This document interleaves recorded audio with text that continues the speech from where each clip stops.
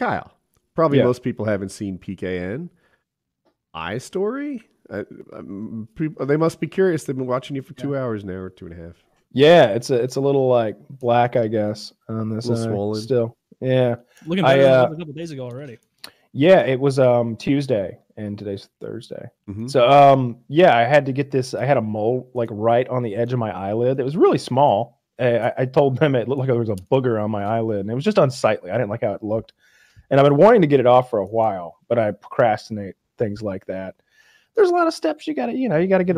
I had to get one doctor, which is kind of a problem, and then he has to refer me to a specialist. But anyway, I went, and it was a very painful ordeal. They gave me a Valium, which I don't even know what the fucking point of that was, to relax me, I guess. Like, I wasn't nervous. Wait, didn't you like it?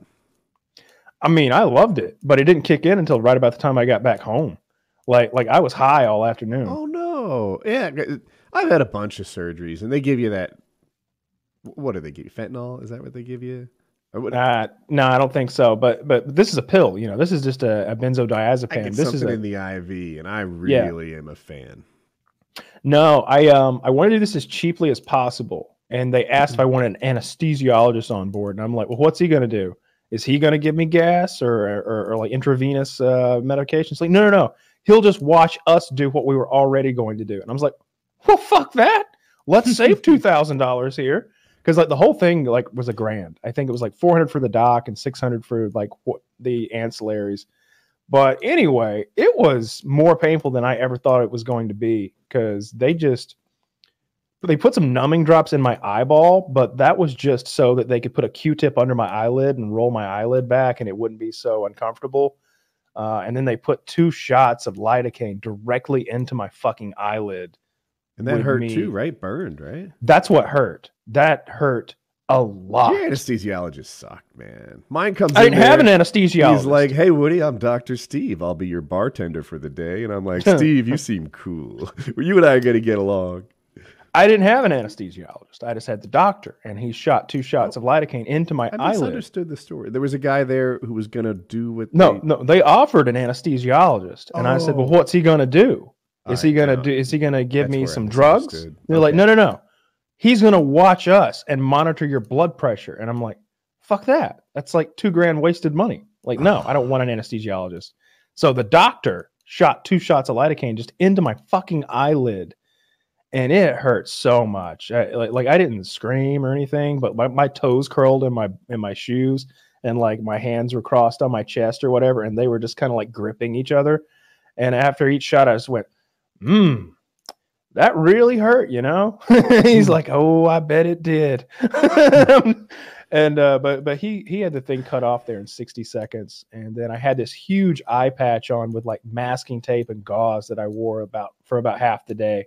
And then I wore sunglasses on the show the other day because my eye was just so fucked up. But yeah, it's already healing. I'm on antibiotics and some antibiotic ointment. So by next week, it'll all be healed up, and I'm glad I did it, because it was annoying. I didn't like looking at it.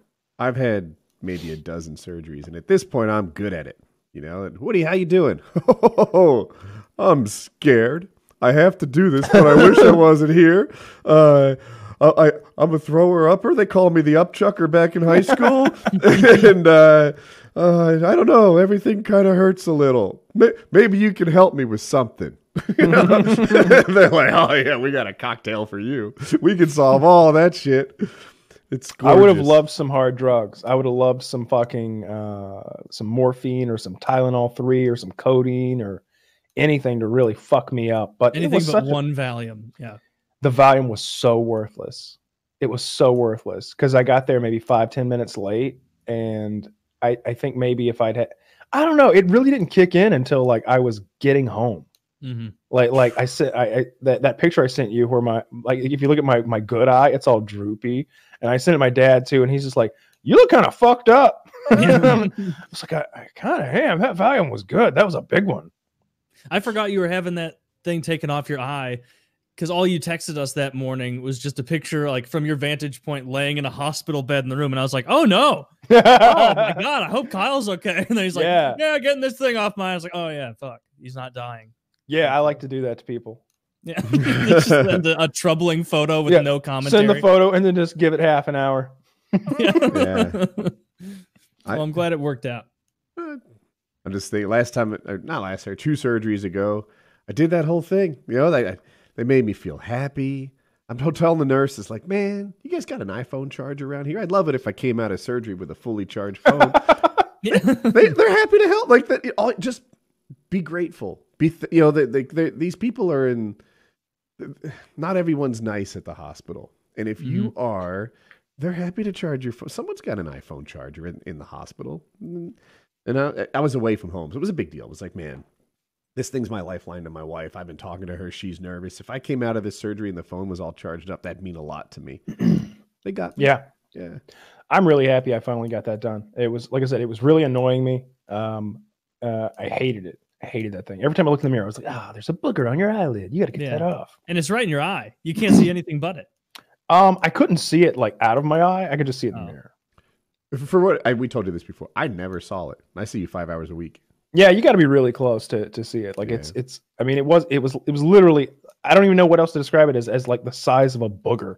Like I don't have an object on my desk that's as small as this thing was, but it was ugly and it needed to go. And it was like a low-grade cancer scare, maybe, or just was cosmetic? No, okay. No, because there were eyelashes growing through it, which the doctor said was a good sign as far as that goes. I had that one removed from my side a few weeks ago that I showed you. That was like 4 stitches, and that one was a cancer scare for sure.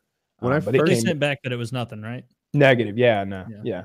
When I first met Jackie, she had a big mole, like right. I'm covering with Mike, like right here-ish, like under her neck, on like the top of her, just under her throat, and it was a little unsightly. I felt like it dropped her a point, and it was like, all right, we can be a thing, but get that fixed, right? And her. You ever feel tempted when you're like making out or whatever, just to just bite that thing off? I think I gotta say, Woody, that's one of the most alpha things you've ever seen. We're working out okay, but we're gonna give that the old the snip. The snip, right? We're gonna take care of that. And her parents, I think, were a little bit like, "What? He doesn't love you the way you are." And no, he was concerned about cancer. He pulled out his leather, man. It was like, it was melanoma. He's sawing it off. It was 15% cancer risk. That much is true. The other 85% was cosmetic. Yeah, that's got to go.